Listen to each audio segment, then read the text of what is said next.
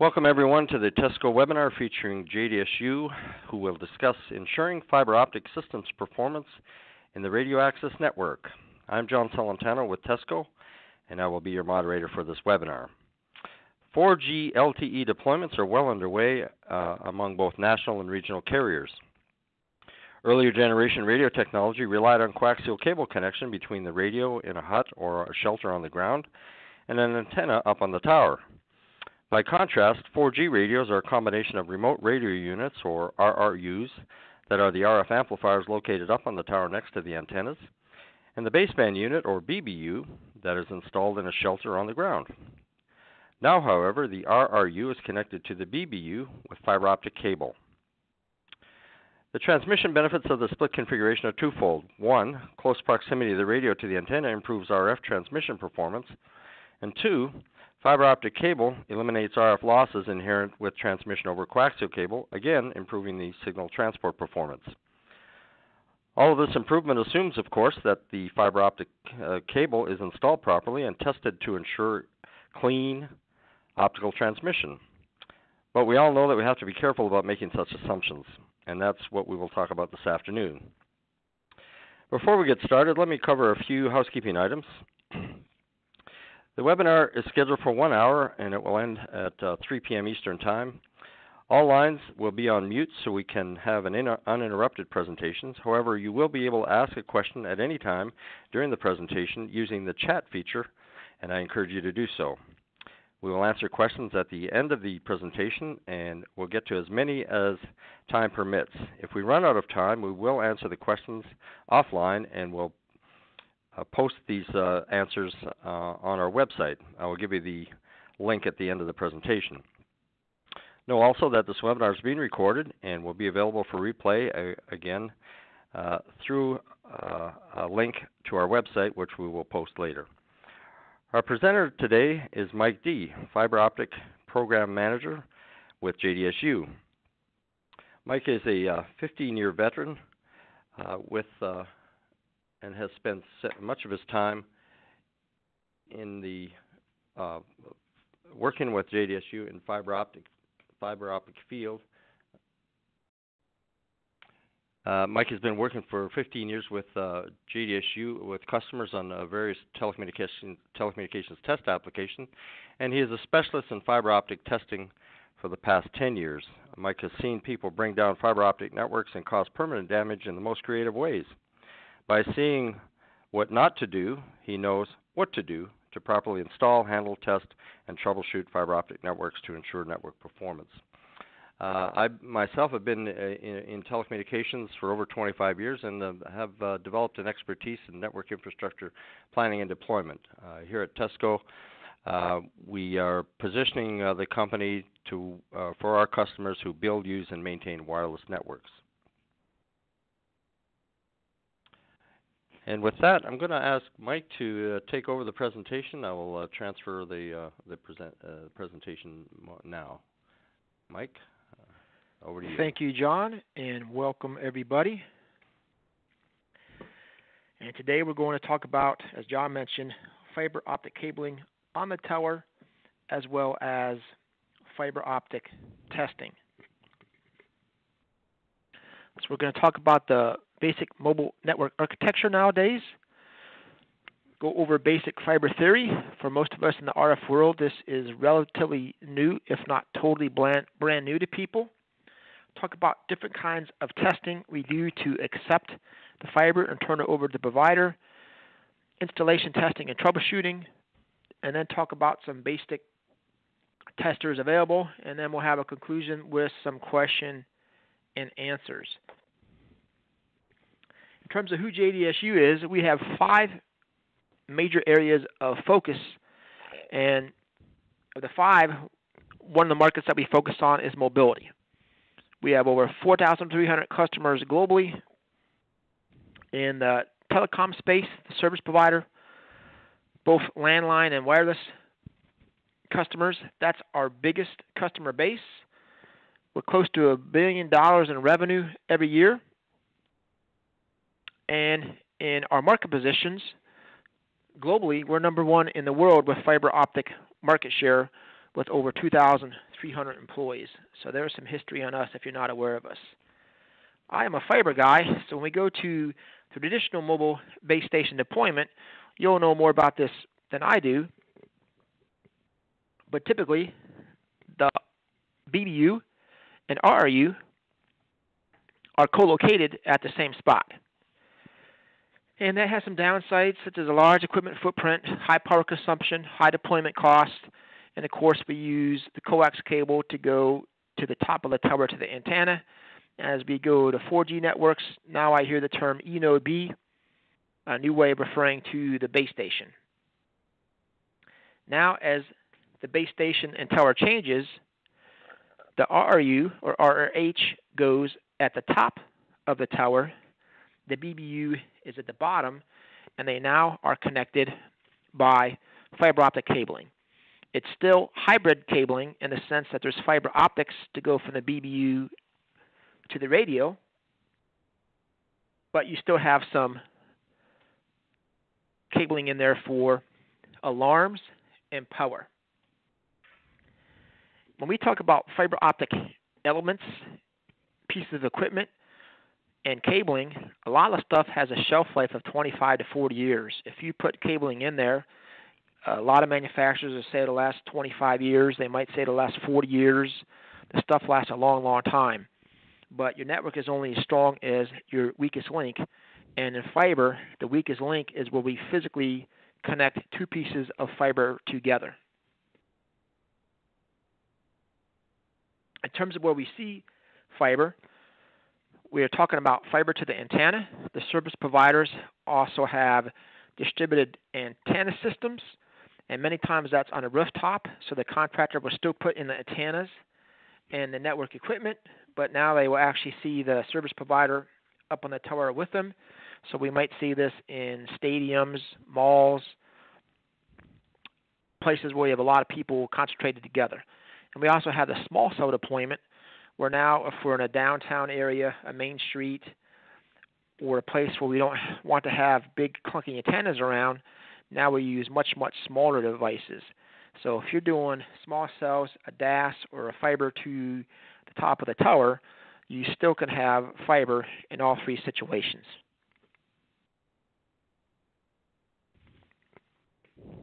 If we have fiber to the tower, now we have the contract handling that. We have the provider handling the base station. We often have a third-party company doing Ethernet backhaul. So instead of T1 copper backhaul, it's now Ethernet backhaul over fiber. We often have dark fiber providers who give fiber to the wireless service providers. And then we also have the switch fiber. So there's more points to monitor, more protocols to test, more points of failure, and a lot more fiber all over the place. So the main thing for us is to ensure our portion of the network is tested properly, and during troubleshooting, we can rule it out and point to another area, or we can test it, troubleshoot it, and find our own problems. And one of the big reasons why we have to cover this is for the last 100 years, when we make a connection, it's been a metal-on-metal connection. If I was a telegraph operator, dot, dot, dot.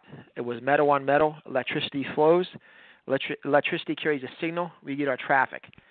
Then over 100 years ago, we had the telephone, our Ethernets, our T1s, our serial connections, our projectors, our laptops, our printers, our televisions, and of course, our radios and antennas all have metallic connections, often copper, metal on metal. The electricity flows.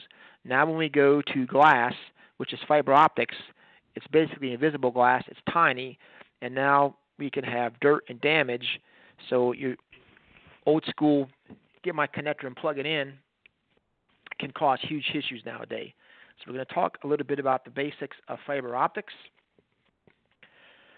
Many times in the SARO we see single mode. Sometimes we see multi-mode. There's two basic types of fiber, and that's them, single mode and multi-mode. If we look at the cross-section here on a single-mode fiber, the gray dot in the middle is 9 microns typically. Well, a micron is 1/millionth of a meter in diameter. Because light leaks out of glass, you take that piece of glass and you surround it by another piece of glass. So basically you have a glass in a tube of glass. And that second tube of glass, this guy in the blue color here, is 125 microns. And that acts as a mirror to keep the light in the inner glass, the core. Your human hair is typically about 80 to 100 microns in diameter. So the fiber that the light travels down is tiny compared to a human hair. If we go over to multi-mode, the difference is the core, where the light travels, is bigger.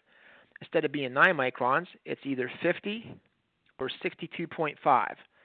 But even then, it's still half the size of a human hair.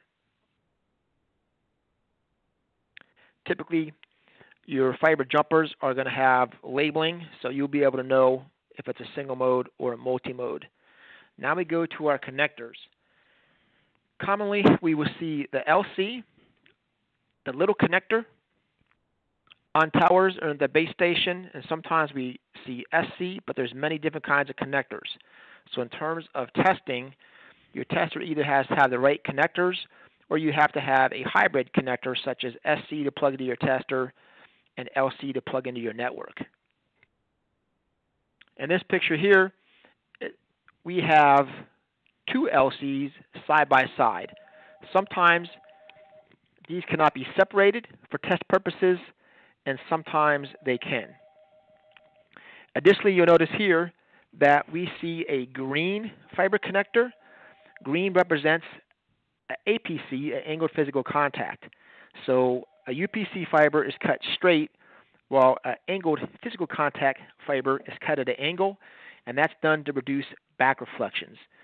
You may typically always work with a UPC connector, but be advised, somebody like me, the service provider, somebody at the base station, a radio guy, somebody else may have a green connector while you're using blue.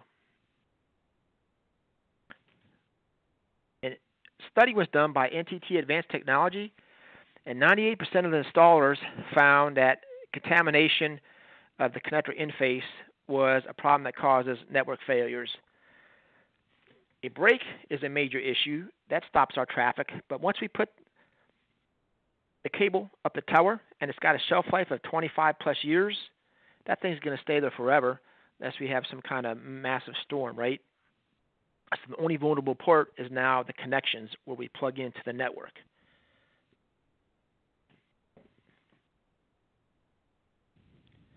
The other interesting thing for us is that when we say fiber is UPC, it's supposed to be cut straight. But you see a little dome right here, and that's to ensure that the fiber that's in one connector touches the fiber in another connector. When you connect a LC to a LC or a SC to a SC, you will hear a click. There's plastic tabs that hold the connection together. That's 2 pounds of force. It's no big deal. However, it's 2 pounds of force over a circle that's 200 millionths of a meter in diameter. And that causes huge, huge, huge pressures, even though we typically aren't aware of that. So if you have dirt on the fiber, it's going to cause loss in the forward direction. It's going to cause back reflections.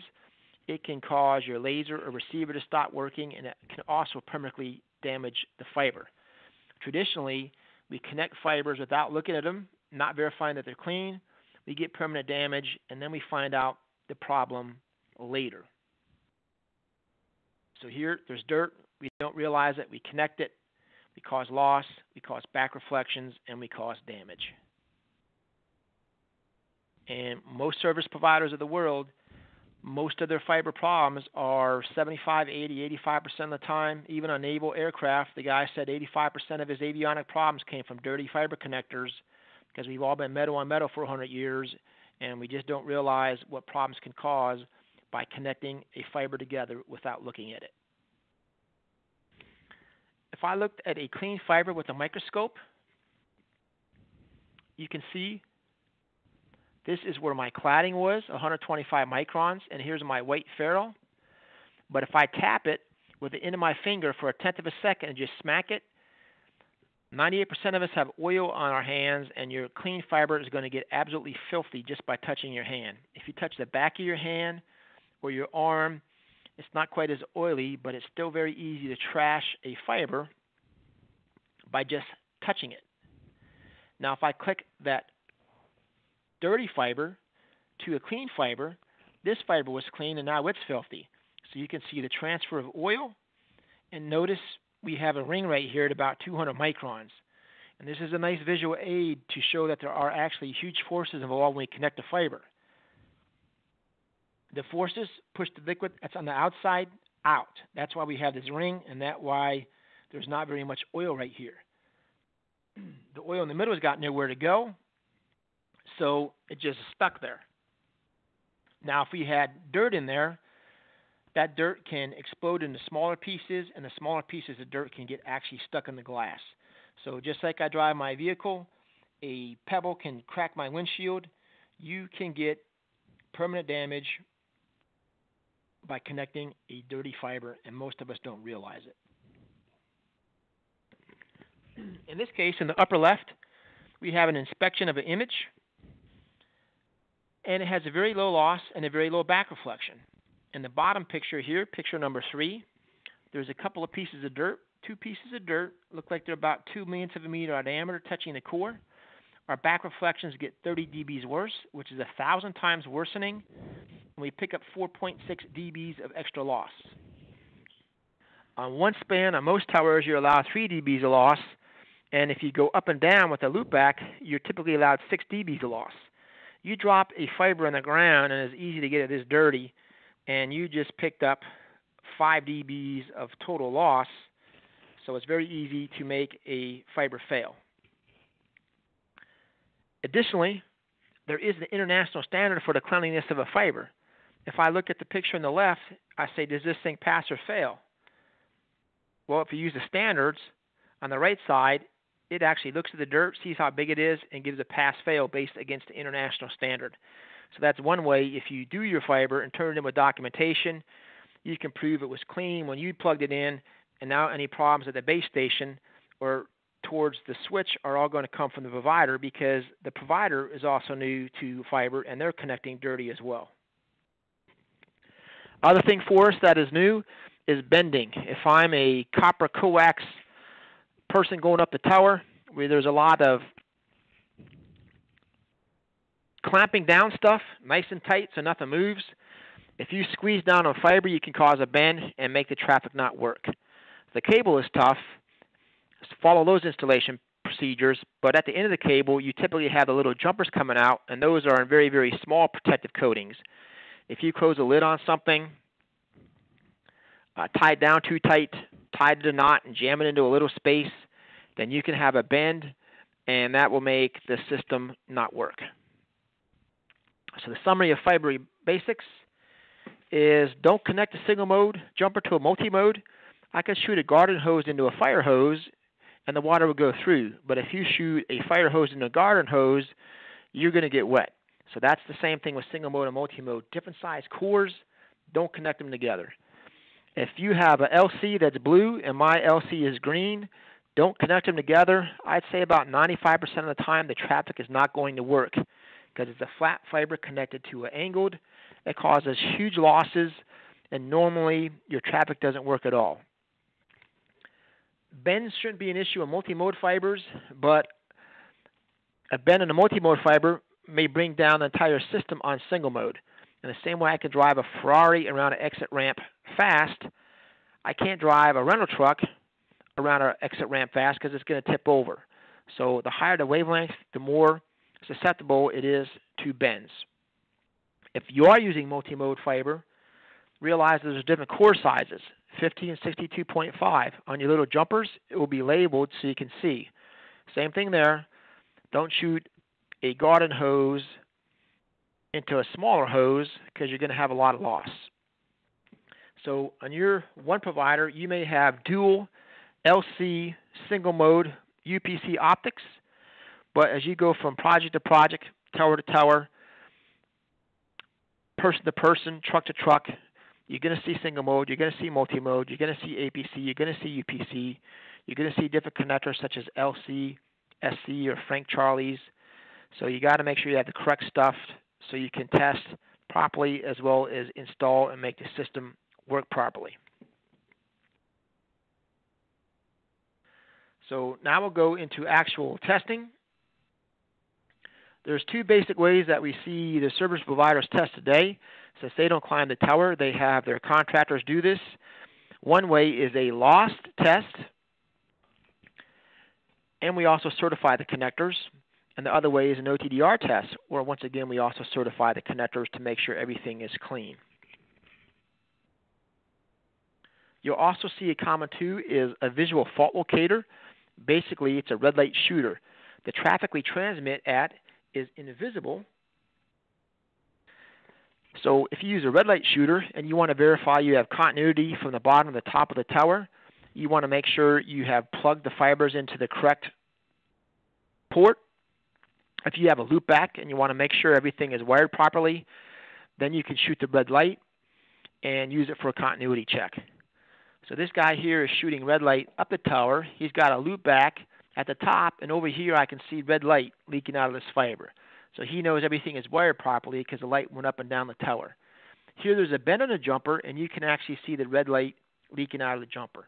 So we use this tool as a continuity tester, and also if the connector is busted, there's a break or a bend, the VFL is used for that as well. In this case, a VFL is tiny. You can get a bigger VFL that's more protective, or if you have a larger mainframe, you can also have a VFL on your larger mainframe, such as an OTDR, a common tool often required by the service providers. A basic loss test, similar to RF, right? We care about loss. We use a source, we shoot it to the power meter, and then we see the loss on that span. It is very common for the provider to say, use a loopback. So if I have pair 1, there's a 1 transmit and 1 receive. So you shoot light up the tower, you have a loopback at the top, and the light goes from 1 up the tower, and it comes back down 1 down the tower. So you test the transmit and receive at the same time. A source and power meter gives you a go, no-go, or a pass, fail. If we put a cable in right and everything is clean, we plug it in, and we should pass 98% of the time. And that's wonderful. Now we can turn over good fiber. If there's a problem, the source and power meter is not going to tell you where the problem is. And then once we do our loss testing, many of the providers require that you document the inspection so they can verify that you're inspecting the fibers. In the RF world, I believe the word you use is calibrate. So in this case, you have a jumper on the source, a jumper on the power meter, and you put the loop back on here, and you reference, calibrate it, or zero it out. We want to get the loss that's on the tower, and we don't want to get the loss from any of this stuff.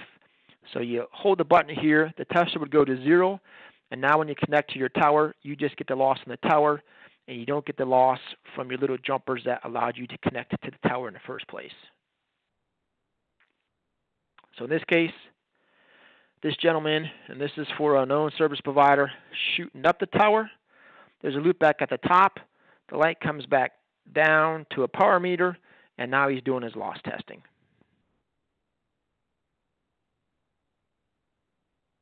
So at the bottom, I require a source, a power meter, inspection devices, cleaning devices, and perhaps a red light shooter. And at the top, we need inspection devices, cleaning devices, and also a loopback device. If we go to the OTDR tester, it's the most versatile fiber tool there is because it can test up and down the tower with the loopback, but it actually looks at individual events. So if there is a problem, the OTDR tells us where that problem is. Measures the distance to an event, measures the loss of event, measures the reflection of event because if it's dirty with high reflection. And like the power meter, it can collect all the results, pass, fail them, and then it allows us to turn in reports to show that we did a good job on our cable install. Some providers use a source and power meter, and some use the OTDR. And of course, they both have to use inspection at the top and the bottom of the tower. So in this case, we have the OTDR at the bottom, we expect at the top, we do a loop back, we shoot up fiber 1, it comes back fiber 2, We can see the distribution up top. We can see the radio up top. We see that everything is good. And then we store our results to turn them in with documentation. One thing new in the OTDR world is instead of having a handheld OTDR or a small OTDR, there are now hands-free OTDRs. So if you're top of the tower, you have the OTDR hung around your neck and tied around your waist so you can move, work, climb, clean, and inspect. Additionally, there is now mapping software. An OTDR is not digital. You have to be able to analyze it. Well, if I'm new to this, it might be kind of tricky. So with the mapping software, here it says bottom of the tower, top of the tower. Our mapping software lets you know there's a loopback at the top. So I have the loopback from the top to the other top, and then I'm coming back down. So I'm going up fiber 1 on the transmit side, coming down on the receive side. So I have bottom, top, top, bottom. And if I click on each event, it will tell me what happened. There's nothing supposed to be right here, but this says it's a bend. The OTDR detected it. If I click on this one here, it's in red. It says it's a bad connector. The loss is too high, and the reflection is too high. Maybe we cheated, and we didn't take a look at that. We didn't clean it, and now we failed. So one of the shortcuts we see in the field is the guys will say, oh, I'm not going to inspect at the top because the OTDR can find the problem. But the problem is if you connect a dirty fiber, you may cause permanent damage. So a jumper is $10. You can throw it away. If you damage a cable, now you're going to go to a spare. And if you have any issues with that, you can't bill the service provider. That's going to be in the contractor crew. The other thing is brand new fibers, when they inspect in volume, they tend to be dirty 88% of the time. I was on the web once and the guy said, hey, 6 out of 8 of mine brand new are dirty. I just inspected while you were speaking. That was 75%. You pull it out of the bag, I'm betting lunch that it's going to be dirty. Well, we don't know where it was made. Japan, China, North Carolina. It goes in a ship or an airplane. It goes on a truck. In the truck, it's 140 degrees in the daytime, 70 degrees at nighttime. Then we go in the building. It's air conditioning. We have humidity. We have rain. We have heaters and air conditioning. And with all the pressure and temperature changes and outgassing of all the little plastic stuff, the stuff is typically dirty.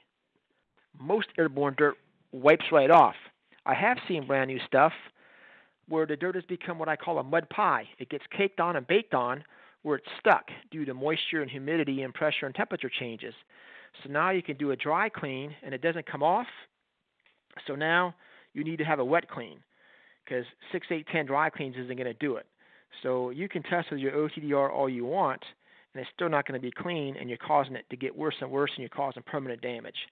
So if that's the case, you need to inspect at the top. If it's clean, plug it in, wonderful. If it's dirty, you clean it once or twice. Then it's clean, you plug it in, wonderful.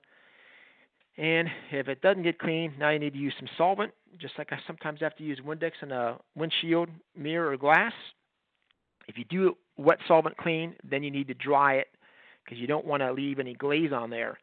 Your solvents will dry, and now it has a glaze. Glaze is delicious on a Krispy Kreme donut, but on your fiber it causes loss and back reflections. So is fiber testing required? Your BBU-RU may be green, but that doesn't guarantee the system is going to work. If you dropped your fiber on the ground, picked up a piece of mud on it, and plugged it in, the system is never going to work until you get that thing clean, and hopefully it didn't cause permanent damage. Our BBU may have dust caps, as our fibers at the end of the cable, but just because you have a dust cap on there does not mean it's clean. I'm betting lunch that you can expect a brand new fiber with a dust cap on, and it's going to be dirty. Manufacturers, the radio folks, ship stuff brand new to you, clean. It gets dirty during shipping. So a lot of times I say I don't got to worry about the base station. I don't got to worry about the distribution box at the bottom. That's the radio person. If you're making fiber connections, the stuff needs to be clean.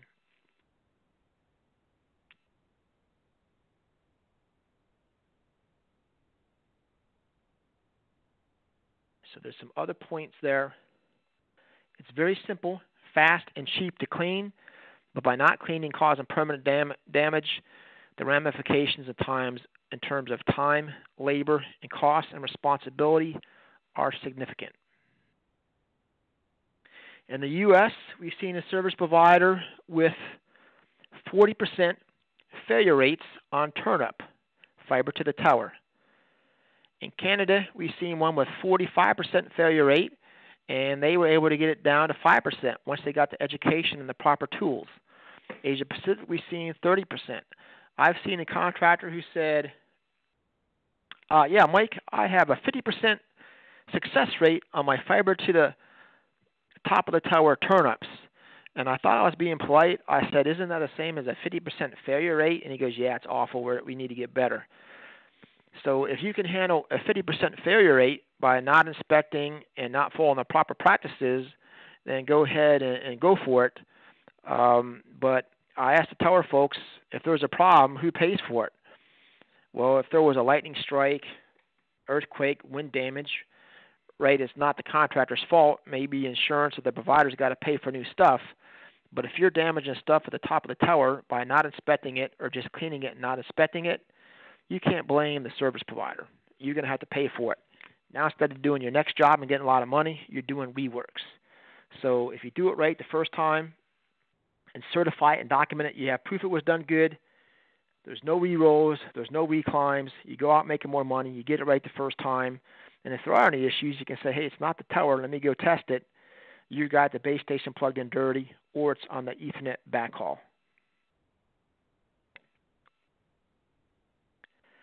Additionally, by putting fiber, we now have a new protocol. CIPRI in the U.S. or OBSI overseas. Many times the service provider would test that, but our basic T-bird testers for Ethernet testing or T1 backhaul testing, now we can do CIPRI testing as well, which is a common public radio interface. That's the way the radio talks to the BBU. So for RF installation and testing and troubleshooting, all that stuff still applies, right? Because I have fiber. If the fiber is beautiful, I still have to send my RF traffic over that connection. So JDSU does have base station analyzers. We're excellent at this stuff. Some of you might not be aware of it. So if it's Ethernet backhaul, RF testing, fiber inspection, especially with TESSCO, who is so well known in the RF industry, have a lot of our stuff available. They have the people to support you, and they're a one-stop shop for RF and RF testing. The other thing is, as we go to LTE, that lets us get the higher speeds, and the fiber also lets us get the higher speeds, and the fiber lets us support future applications. But when we go to LTE, we're now using a different modulation signal, so the fiber can be perfectly fine, but if you have poor modulation, all of a sudden you're going to start having data throughput issues on voice, video, and data. So once again, with our base station analyzer, we can actually do the modulation testing for LTE. So that can be something new as well for the folks who are used to doing traditional RF testing. There is a busy slide here, but on the fiber side, I often have an OTDR with inspection at the bottom, or a source and power meter at the bottom with inspection, knowing that at the top there's a loopback. We do a loopback at the top for either loss testing or OTDR testing with a loopback. The people at the top require inspection devices and cleaning devices. I've had contractors say stuff like, I'm not bringing anything to the top. It's too expensive to bring to the top. I'm just going to clean at the top. The OTDR is going to find the problems at the top from the bottom. However, an OTDR at the bottom does not prevent permanent damage at the top, and you also have a hard time explaining why so many other providers are getting 30, 40, and 50% failure rates. Now, you do have one advantage with the JDSU solution, because we purchased Westover. We make our own fiber inspection probes.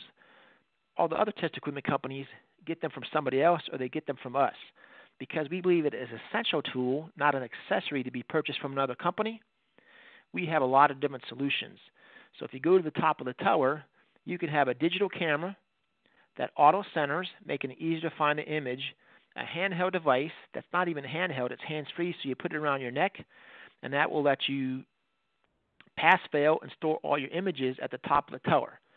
We are seeing service providers now require documentation for all fibers inspected at the top or at the bottom. I did have somebody tell me that documentation is useless, and my response is documentation ensures compliance, not only from the provider's point of view, but also from the contractor. I put in this stuff, here's my documentation, so when we turn it over, we know our stuff is good, everything else is on you. Additionally, when we inspect and we do our OTDR, we timestamp our images. So you can't take one picture of a connector in the office and submit that 1,000 times with a different file name, because the timestamp is with every image. So if you're at the top and you're going across, over, under, around, doing all your work, every time you store an image and pass fail it, we have a timestamp with it. And of course, we already mentioned the RF testing with the cell advisor base station analyzer for cable and antenna testing. And for the providers, they typically already have our inspection gear. They already have our T1 backhaul copper gear, and they already have our Ethernet optical backhaul gear. So fiber to the antenna, are you ready? Fiber is expanding wider and deeper in the networks, so you can't get any higher than fiber at the top of the tower. Additionally, we might be used to fiber going to the RU and then coax going from the RU to the antenna. I'm now seeing antennas that actually have fiber on them, so it's no longer a coax connection. You actually plug into the antenna with fiber, and that's because the antenna is both the antenna and RU. That makes it extremely expensive, so now we need to make sure our fiber is cleaned, ensure we don't break it, and to ensure that it actually works. Additionally, if you need to do RF testing, I am told by my RF brothers and sisters that we're actually having a tool come out so you can plug into an antenna that is the RUN antenna and it has a fiber optic connection on it. If you have the correct tools and follow the correct practices, you prevent problems from happening. If you don't, we've seen some of the consequences of that with huge failure rates when it costs a lot of money to go up and retest, repair, or replace. If the fiber is clean, then our traffic is going to work. If the fiber was put in band, lots of bends, dirty, no documentation, no pass-fail, no process from the provider, then your RF traffic isn't going to work. We do have some resources available to you. One is a quick start guide to fiber to the antenna. We call it fiber to the antenna. You will hear for some service providers, they may have a specific project name. We have a white paper, and also on the TESSCO website, we have a lot of stuff that we talked about. The base station analyzer, OTDRs, handheld source and power meters, fiber optic inspection, and cleaning kits. So in terms of presentation, that is all the material we have today. So now we will check John's chat page to see if we have any questions. Thank you, Mike. Yes, we do have some questions, and let me just take them in order and let you respond accordingly. Our first question from Pete says, is a start fiber required? Okay, so is a start fiber required? And commonly we would call that a launch cable in the OTDR world. If you're doing a source and power meter, you have a jumper on each one of those, so that would be a jump fiber or a start fiber. But when you connect those to each other, you calibrate them out, zero them out, or reference them out. When we say start fiber, in the fiber world we commonly call it a launch cable, typically refers to the OTDR. Our software is made specifically for FTTA. If you have our FTTA software with the mapping feature, so we can get away with a 10-meter launch cable. That would be your start fiber. I've seen one data sheet that requires a 150-meter launch cable and one that required a 50-meter launch cable or start fiber. So somebody said, hey, Mike, 10 meters, how am I going to climb that up? It's big, it's clumpy. When you wrap it, it's still pretty small, but compared to 150 or 50 meters, it's still cheap, it's still smaller, and probably only $20. The reason why I use that start fiber is so you can get the loss of the fiber that's plugged in at the beginning of your network. So when you have a start fiber or launch fiber, it lets you get the loss of the front end connector, which is the loss at the bottom of the tower, the last piece of fiber that comes out of the cable. If you don't have it, you can still test the whole entire span. You just don't get the loss of that very beginning connector. Most providers, if they have you use an OTDR, will require a start fiber. Once again, we call it a launch fiber, launch cable. And if you're using a source and power meter, you're going to have those as well. A source and power meter, they only need to be about 3 feet, 1 meter, 1 or 2 or 3 meter standard jumper, and then you just reference them out, zero them out, calibrate them. Great. Our second question is, does JDSU have a tool to test interference between Wi-Fi and mobile frequencies? As the fiber guy, I do not specifically know that answer, so we can follow up with you on that one. But my RF brethren tell me that our portfolio is excellent. We do very well if we go head-to-head against the competition, so we will have to follow up and get that answer to you. Okay. Well, here's another fiber question. Can fiber jumpers be tested with your equipment? Fiber jumpers can be tested, and one way you typically do it is to just use a source and power meter. So you reference out zero.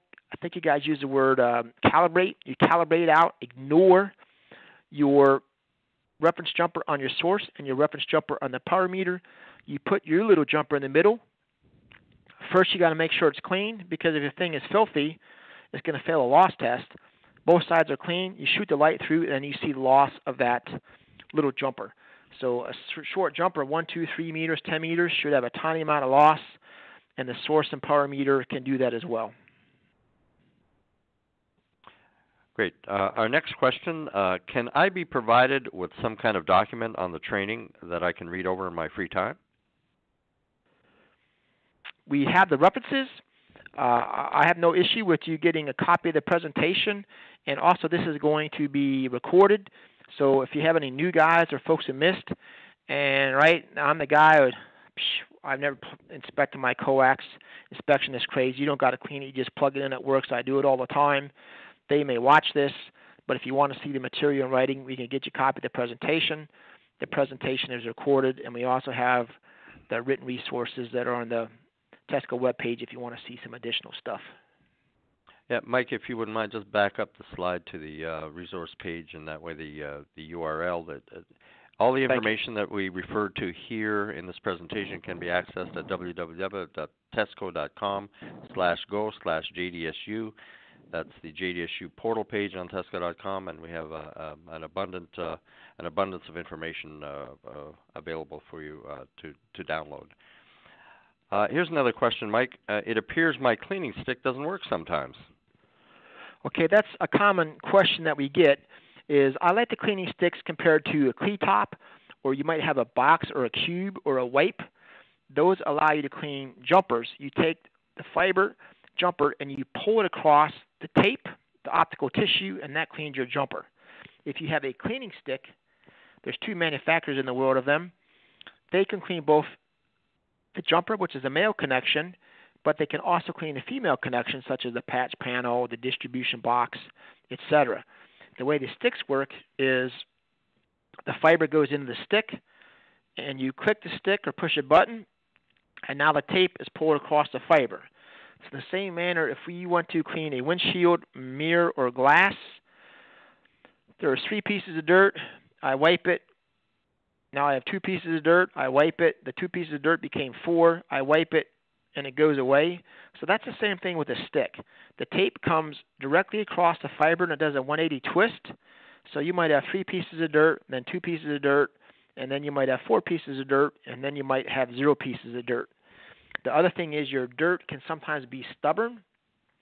So if your children threw some pizza on your windshield or some yogurts or who knows, some ice cream, right, and it dries, it gets stuck. Now your paper towel is not going to get it off. At that point, you need some solvent. It's the same way with fiber. If you get some caked on, baked on dirt, now you can take that stick, optical wipe, put your cleaning solvent optical wipe, tap that stick in there. Now your first click is a wet clean, and your second and third is a dry clean. So if it's a stubborn piece of dirt that's baked on there, like a mud pie, you might need several wet cleans followed by several dry cleans. And the other thing is, if the fiber has been used for a while, if it's in your test bag and you've been doing testing with it, many times they have permanent damage on them. So I can go and look at your fiber, clean it dry 2 or 3 times, it doesn't work. Clean it wet 2 or 3 times, at some point I'll have to call it permanent damage. So most of us don't realize we can cause permanent damage, but if you go out to your windshield and a pebble smacks it and causes a crack, you can clean it all you want, right? You're not going to get rid of the crack, pit, chip, or scratch in your windshield. So that's the same thing on fiber. You can clean all you want, but if there's permanent damage in there, it's not going to come off. But many times you don't realize there's permanent damage. So I do think the sticks are very effective, but just because you clean it once, there's no guarantee it's going to be 100% clean 100% of the time. It takes many times, sometimes 2, 3, 4 times. Sometimes it takes wet cleans followed by dry, and sometimes it's permanent damage and we just can't get it off. Great. Here's another question. Should I use an OTDR or a source and power meter? If the service provider didn't tell you what to use, I would use whatever you have. Certainly my recommendation is to use a loopback. If you have 12 pairs, that's 24 fibers. So you're either doing 24 loss tests if you have a source at the bottom and a power meter at the top, or you're doing 24 OTDR traces.